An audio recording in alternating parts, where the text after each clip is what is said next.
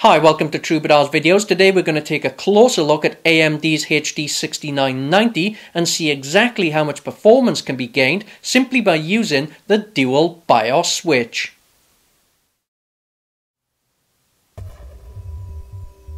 The AMD Radeon HD6990 Dual GPU graphics card features a dual BIOS. This feature is controlled by an unlocking switch which toggles between the factory supported performance BIOS of 375 watts and an extreme performance BIOS that can potentially unlock higher clock speeds and up to 450 watts of mind-blowing performance.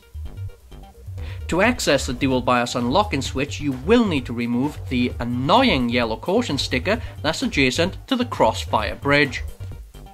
The HD6990 comes equipped with two BIOS settings and is shipped to the consumer set to the stock factory BIOS setting. Position 1 unlocks a 450 watt extreme performance BIOS.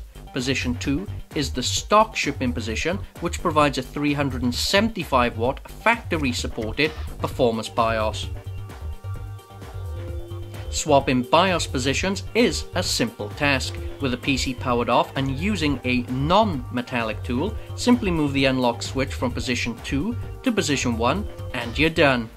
Total time to apply an overclock to this card takes all of 3 seconds. So let's benchmark the HD6990 Dual GPU graphics card on the 3D Mark 11 benchmark and compare stock and extreme BIOS configurations.